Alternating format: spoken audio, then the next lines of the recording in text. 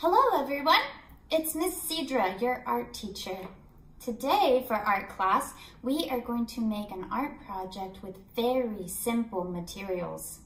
I have sent home to you 15 popsicle sticks and 1 piece of clay.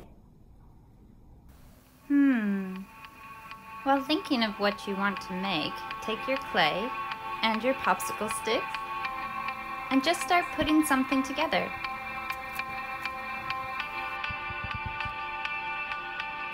Remember that it doesn't need to be perfect. Just make whatever you feel like making.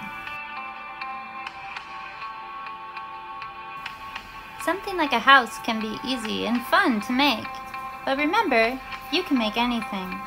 Anything your imagination comes up with.